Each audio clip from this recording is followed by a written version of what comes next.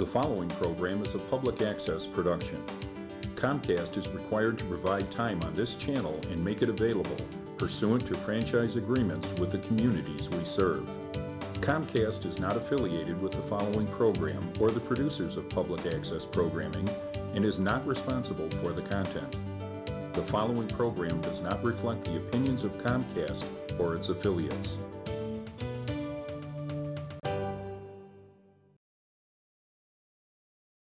It's career day on the Sonny Brightly Show as radio host Alicia Fonseca stops by for a visit and tells us what it's like to be an on-air personality. Coming up next on the Sonny Brightly Show.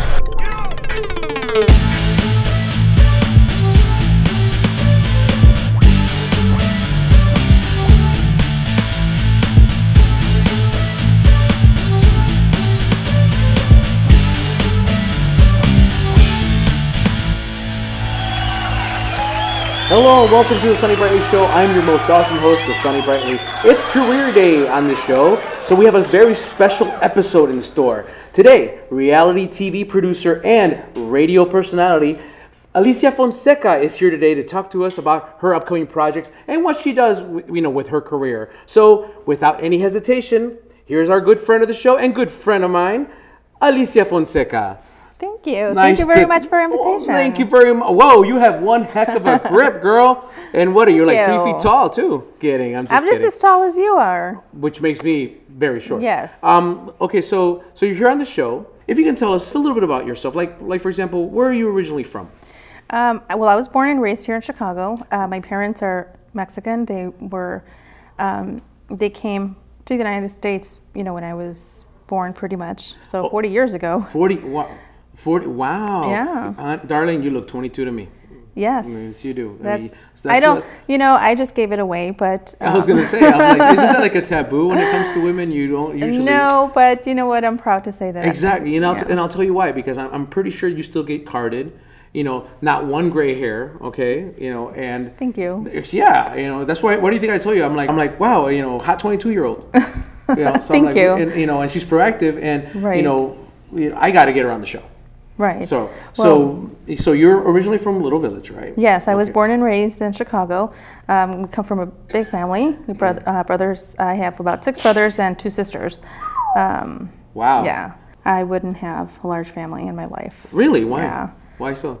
Just everybody's different, I mean, I love my brothers and sisters, but it's just too many of us. I never got what I wanted. It's just like, it's too many of us to please. So, my parents had to, work hard for all of us, but they did a good job. Yeah, I remember, I guess the mentality behind that sometimes is, we have the small family because kids are expensive. But I guess, in the old mentality, especially in Latin America, it's not about, oh, great, I have a kid. It's, oh, great, I have another worker, I guess. So something like that, right? Well, I hope that's not what they were planning. But, my 6 brothers were born in Mexico, and the 3 of us were born here. So they, I have brothers that are twins. Wow. Yeah, identical twins. Wow. And then me and another brother, so just the 3 of us here. So pretty large family. Yeah, so when it comes down to it, you just hate the now family that we're politics. older, it's easier. Yeah, I would think, well, as you get older, but then again, some people just don't grow up, so, sometimes no matter how much you try, somebody in the family is always going to be right and somebody in the family is always going to be wrong. True. And then, there is no perfect family ever. No, this is true. There's always some type of. So how did you get into the radio business? Well, I started when I was, fresh out of high school. I had gone to Columbia, and it was just at the time not for me. Columbia was just not something for me. So I just, put that to the side, and I was presented with the opportunity to go back to study at Illinois Center for Broadcasting, which I just graduated this past June. And while I was there, I learned from a lot of the instructors that were there. A lot of them, are teaching at the Illinois Center for Broadcasting, but they're instructors that are in the field. And, I was taught by people that, are knowledgeable and they know, they know this industry very well. So they kind of put me in the right path, and I fell in love with the industry. And But my thing was, I started my own radio show, and I wanted to start something different. So I started my own radio show in Spanish, which nobody ever took the initiative to do. I was the only one with the Spanish radio show. Oh, is this like what kind of radio show? Like not like podcast, not like that. No, right? it's a live radio, online radio show at the school. Oh, okay. Oh, okay. Spanish. Okay. Oh, and they didn't do it over there. They only had English Really? radio shows. I would think with the demographic changing, especially in the Chicago area, they would, be willing to cater to that. So they were receptive about it. They were cool about it. Well, there was Latino students, but a lot of them that they didn't want to take the initiative to to they wanted to play it safe. Yeah, so I just took that step and opened the doors for others to do that. So, You took one for the team. Yeah, and what I did, which I'm proud of. Mm-hmm. There was a student that reached out to me and said, I want to do what you're doing. Can you teach me?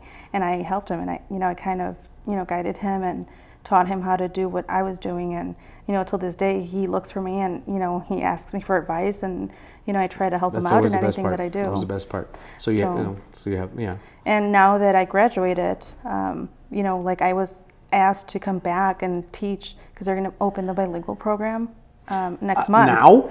Yeah. Really? Now? So, yeah. So next month in August. Can I tell you a secret? Yeah. I don't mean to interrupt you, but they actually have the DMV actually has 2 languages to a test, and I think that was 10 years ago, or maybe 20 years ago. Yeah. So if they're just getting this now. I know it's so weird that sometimes that some people don't see the big picture like that, especially with demographics changing. They did offer that bilingual program years ago, but I guess the numbers were dropping. No takers? People were just not, signing up. I guess they didn't have enough enrollees. So what they did, they stopped offering the program, and they had asked me if I felt that it was something that would be beneficial to the Latino community to offer it in Spanish, and I said, of course, because no other school's offering it, Right. So, they said, okay, we'll go ahead and offer it. So right now I'm working on the marketing side of the school, like helping them translate the curriculum. Kind of like, I want to say like promotions and commercial work kind of something? Right, kind of like promoting the curriculum, so we can get a lot of students to sign up and then, eventually be a graduate assistant and helping students teach them what I learned and kind of coach them. So, is there a specific title? Like, for example, on television, we have the producers, directors, and technical directors, and then all the way down to like the sweeper dude. What's the hierarchy in radio? It's my position. Yeah, in like radio? for example, let's use your position for example. Well, I'm a producer. So you're I produce my own radio show on the station, and our plan and goal is to have eventually, if we have enough, Latino students, is open up the doors to having a Spanish radio station where it's nothing but, Latino students with a Spanish radio show. Doing their own programming. Yeah, but we would have to fill out all the slots for Monday through Sunday. Would you be in charge? Yes. Okay, well, good to know. Yeah. Good to know. Don't worry. Before we adjourn or anything like that, we're going to be flashing your email address and all that fun stuff. So in case people want to, any questions, they might have towards you or any idea. Or even advice that you might want to give a startup, radio personality. At this day and age, I remember when I was growing up, when Sonny Brightly was growing up, there was only an AM station that did Spanish, and half of it was just, rehashed radio dramas. And believe it or not, radio dramas, they may have gone out like in the 40s and 50s with the birth of television. Yeah. They may have gone out in the English-speaking world, but in Latin America, we still had radio dramas.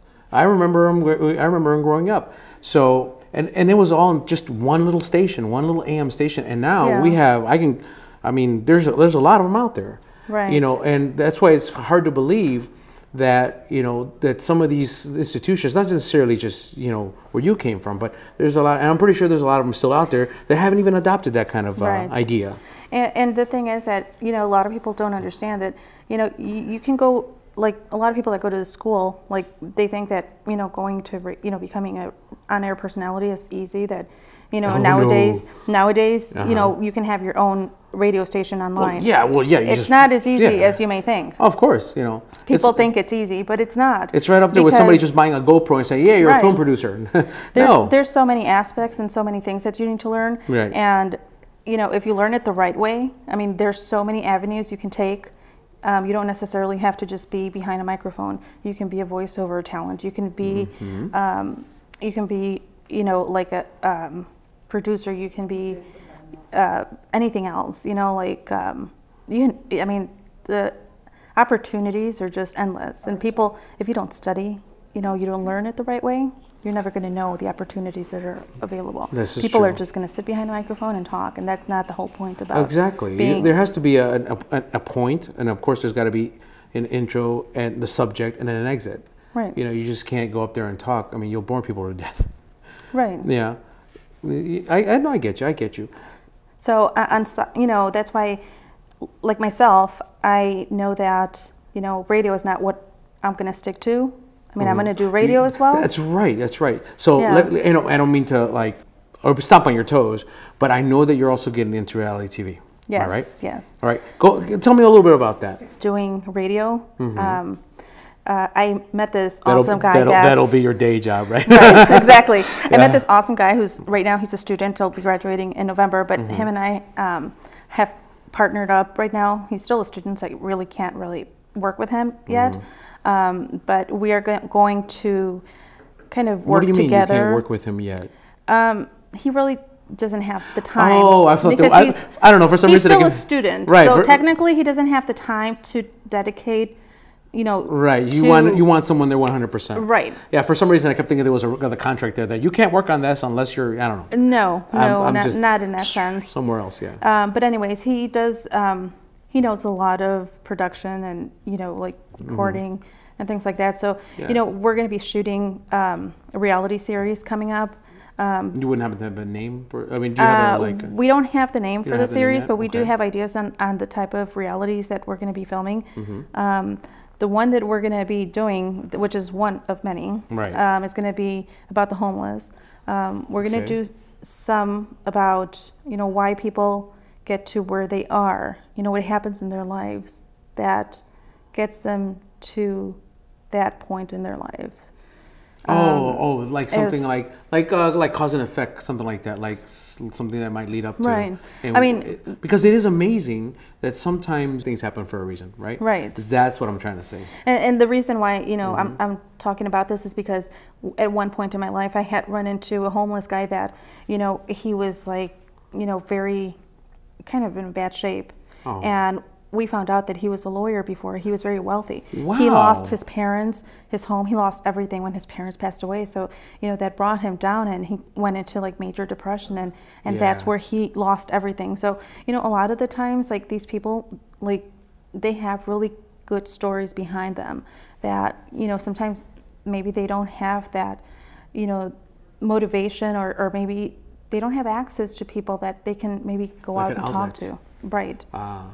So that's one of the ideas that we have going on. Another one is talking about, you know, right now reality TV has kind of changed in a sense that, you know, people are talking more about, you know, like reality, what's happening to our bodies, like health-wise. For instance, you know, myself, I'm going to tell you what happened briefly. Last month I was diagnosed with carotid dissection. I know that you probably don't know what that means. And don't worry, I'm pretty sure we're going to be putting up a graphic in a few minutes. But go ahead, describe it. So what happened? So pretty much I ended up in the emergency room, and I was admitted to the hospital. What happens is I didn't know that I had a vein that goes into, you know, from your neck into your the tip of your skull pretty much. And I had an aneurysm that was like forming, that was ripping, and my doctor told me that, you know, it was tearing already, so I would have had a stroke. And, you know, things like that are like, people are not aware of, you know, that can happen to you, it can happen to me. It can happen to anybody. And women are at high risk for it, for a carotid dissection, women that are between the ages of 30 and 50. So you know, a lot of the times if you go for a CAT scan, they're never going to find it unless you do an MRI with the dye. Wow. So it was pretty scary because my doctor told me that they weren't even looking for that. They were looking for something else in my brain to make sure there's no swelling, there was no, you know, like fluid in my brain. Yeah, you know. And they found that by accident. So, you know, things happen for a reason. Right. So that's one of the, you know, the reality series that we want to do is about, you know, different, you know, like things that happen to people, like, you know, in the health industry. You see it on TV. I'm not sure if you watch TV, reality TV. Yeah, from time but to time. You've it's seen, the one of Sonny Brightly's Guilty of the Pleasure. Yeah. You've seen how I believe MTV has series on that where they are diagnosed with these rare diseases that you don't have. That you learn from that, and you're like, oh my goodness, that's scary.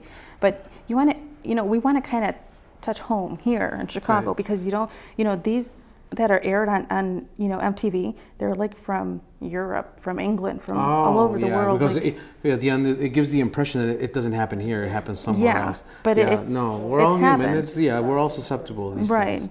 And you know, we also want to do another one about quinceañeras. You've heard of them, right? Quinceañeras, yeah, quinceañeras. You know how they had the Sweet 16s where it was all lavish and, you know, people with money? No, we want to do the real thing, the way, you know, it really is in our culture. Oh, okay. You know? Like, yeah, okay.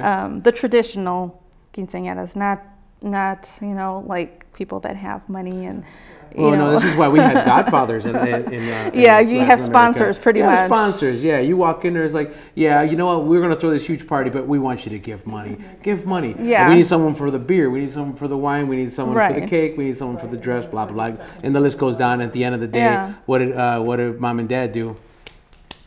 Exactly. Yeah, because not a lot of Latinos have a lot of money, you know. And well, that's just our tradition, though. I mean, you know, like we do. That's just how we were brought up. It's our tradition. I mean, even when you get married, you do the same thing. You ask for sponsors, don't you? No, this is true. Yeah. I don't know if you have ever been married. But the Sonny Brightly's been married 3 times and divorced 26 times.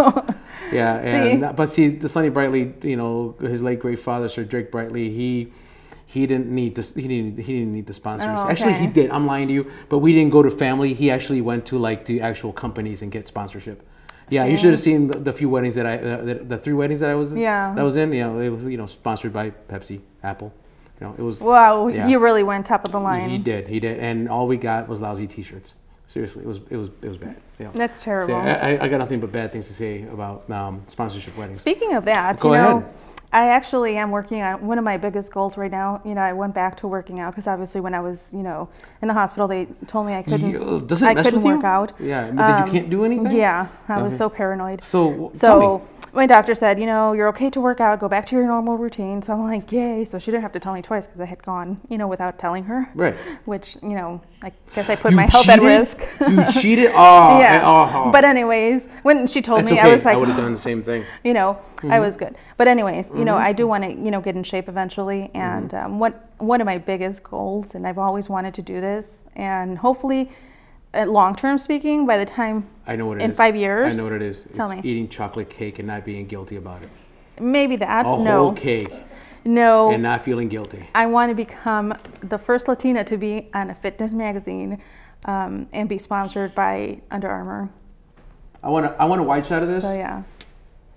So that's what I want to do. Really? But I really want to reach my goal. I do. But you know, and I can see that happening. I can see that but happening. I have a ways to go. I mean, but I'm working on my goal, you know, like and I I'm said, giving myself 5 years, like I said, which is being the proactive long-term is a goal. good thing. But it will happen. Because don't you just hate it? Like when there's people out there that, you know, and especially in Latino culture, for some reason, you know, there's a lot of people that want to see you fail. There's no such thing as let's help you out. It's always, why are you doing it? Yeah. Why are you doing it? And the sad thing is that sometimes even our own families do that. Yes. Because it's like I just see it as if you keep me down, therefore it gives you an excuse not to do anything as well. And that's sad. You know, I mean, the Sonny Brightly works out 5 times a week, you know, for 90 minutes, no matter what happens, rain, sleet, snow, or shine. Okay. And every now and then, even amongst my family finally just gave up and said, yeah, let him do it. you know, because we have another health, not the subject, but I mean, Sonny It's Brightly, important for your health. Yeah, Sonny Brightly has family too, and he has a brother who's even worse than I am.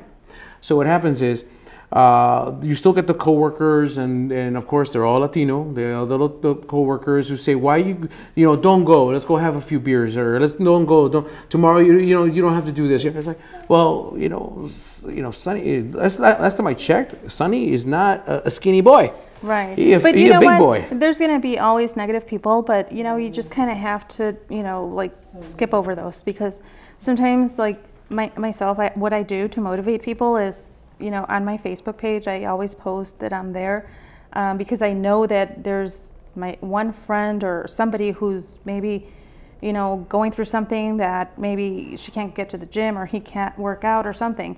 And I've actually gotten like inbox messages from my friends and that, you know, are asking me, how do you do this? You know, I'm so happy for you. I wish I could do that. And they go through the whole story of why they can't work out. I'm like, you know what? You can do it. If you know what? Don't let nothing stop you. You know, the worst thing you can do is not try. Right. I mean, what's the alternative? You know, you sit down and you don't do anything. Right. And everybody else, okay, it's the double-edged sword. The parents come in and go, why aren't you doing something? You got to be doing something. Go to work, do something, do this, do that. And then the moment you hit a certain level, oh, why you don't have to do that? Why are you doing that? That's too hard. It's too hard. And you know what? Today marks 15 days exactly that I've been going 15 days in a row. I've been working out, which makes me feel so much better. And my best friend, I think you've met her, Diana. Oh yeah, nice. She's my biggest motivator. She's like pushing me, and you know, like every I know day. one of the main reasons you were motivated is because you were going to be on the Sonny Brightly Show. Well, yeah. And you know, like I actually had stopped working out for the last 3 months because my dad passed away. Well, yeah. Oh, and then, I'm sorry. Condolences. And then, you know, that came about with my health issue, and I was like, okay, when am I going to go back? So now that I was given the green light, I'm like, there's no stopping me now. So isn't it funny also that sometimes when bad things happen, they tend to happen one right after the other. Yeah, and I'm just like, this is not going to stop me from anything. And you know, I'm here. It's like I'm not, you know, a lot of people that know that I'm on blood thinners are like, wow, you're too young to be on blood thinners, but I'm not going to be on them forever. No, you know? Yeah. Only until November. Yeah, and like I said, you're taking care of yourself, which is always a good thing, you know, because you have a lot of things to look forward to, you know, and of course. you got your plate is full, and yeah. you know, I'm jealous. There's times I go to sleep at 2 in the morning. Sometimes wake up early and I work on the computer because I'm doing other things, you know. I mean, I also do social media for some of my friends that are in real estate, so I manage their social media. So you do their social media, and do they at least say thank you? No, I get paid for that. Oh, yeah, okay, I good, do get paid for that. Good. Because I'm sorry, they ain't not saying this life is free. No, and he's actually, pay for it. You know what? He's actually asked me if I would be willing to work for him. And you say? And I said, let me think about it, because you hear that? Let me think about it. No, because he did ask me. He said, would you be willing to work for me as my assistant? He's like, I would give you my commissions from, you know, the sales of my homes. And I said, let me see if I have time first. And but he is a very nice guy. And he said, the only reason I ask you is because I know how hard you work, and you know, you're a good person, and you know, you're a hard worker, and I love the way you work. And I said, thank you. He said, let me think about it. So, you know, that might be something I'll be doing in the near future. So, but right now I'm managing his social media. I have a checklist here that says all the stuff you're doing. No, you're still missing 5 more items. I kid. No. So yeah, so actually, I am missing one. Yeah. Do tell. Pray tell. I do. Actually, last month I did establish my production company, which is part of G3 Productions. G3 Productions. Which I'm going to be doing the reality series series. Under that, yeah. And hopefully, you know, one day I will be knocking on doors in Hollywood and see if I'll get lucky and somebody will purchase my series, and we'll see what happens. And don't get me wrong, it doesn't necessarily have to be Hollywood. It could be New York. Exactly. It could be Chicago. You never know. It could be anybody. It could be Sonny Brightly. It could be Sonny. I could be producing your show, or you know, you can be in Timbuktu. Being on the air is being on the air. So right. Everything else after that, You know, the best feeling in the world is when somebody's flipping through your channels and go, oh my God, it's such and such on TV. Oh, I can't believe it. Woo. Yes. And then they look at my show and they're like, oh, it's just Sonny. Flip. Go ahead, change the channel. Skip it. He's dirty. But actually, we've been very well behaved tonight, right? Yes, you've been good. No, well, I know. Thank you. I know. Yeah, they told me that I have to keep. You know, you have to keep the leash on, and I'm going because I figured. You know, like I said, after 20 emails, I'm glad you finally had the courage to be on the show. Was it 20 or was it more like 40? No, it was not. It was 40. 40 and 40 and the promise with pizza. I'm very good at getting back to you. No, I believe it. I kid. Yeah. Now, for example, okay, so you have all these things going on, and you have your production company, you have your radio show, you have the school knocking on your door, you have people knocking on the door when it comes to home buying and land purchases. Okay, I'm trying to wrap my mind around this. And you forgot one thing. What did I forget? The endorsement from Under Armour. No, that's right. Under Armour. Okay. But that's all that. Okay, but that's long term. No. Hey, you never know. But it's on the list. Life is funny. 1 minute you could be like, oh, okay, and then a year later you're like, look, Sonny, knocking on my door. I'm like, what? Look, cover. I'm on the cover. It happens. And I also have, the Under Armour. I was like, I hate you. Yeah. Because I can never lose my tummy. Anyways, so what do you see yourself in like 5 years? I know you mentioned all these things. Am I missing something in the next 5 years besides being? Do you have kids? I do. I have 2 beautiful girls that are sitting in the audience. Oh, yes. Yeah. No, okay, yeah. Oh, those. Oh, yes. I want 2 more. Okay. Anyways. Yeah. So, anyways, I think one of my biggest motivators is Warren Buffett. I'm not sure if you're familiar with him. We know Warren Buffett. I love Warren Buffett and his beliefs, and I've always thought of one of his quotes is always never put all your eggs in one basket, and the other one that I always learn from him is always never rely on one source of income. And as a single mom, I've never that's one thing, even before I heard it from Warren Buffett, I always believed in that myself. So I've always been a person to explore different options. Okay, what can I do next? What can I do next to kind of bring more income, and I just see myself growing and investing in other things, and having various sources of income. Kind of like being an entrepreneur. Pretty much. And I don't see myself married. I don't think I would, I don't see myself married in 5 years. I don't think so. I don't think a man would have the patience for a busy person like me. You'd be surprised. There's a lot of crazy people out there. Crazy attracts crazy. Crazy attracts crazy. I don't think so. I doubt it, but yeah, it's very difficult. If you're serious about something like that, then you go to Sonny Brightly Connection, and we find you your perfect partner in the next 30 seconds. The Sonny Brightly. Brightly Connection. Sonny Brightly Connection. Okay. You go there, and literally, I can make a phone call right now. We'll have him walking through this door. He might need a green card though. He might need a green card though. I don't need that. We've done something like that on the show before. We've called it in. No, thank you. No. I'm not saying that's. I'll pass. No, we're not saying that. I'm just saying that if it ever came to that, and one day I get a phone call in the middle of the night, Sonny, I need help. I think I've reached that level of entrepreneurship that I think I need to share it with somebody. Then I'll be like, oh, don't worry, I'll make that phone call for you personally. Well, thank you. But I will tell you exactly what my expectations are.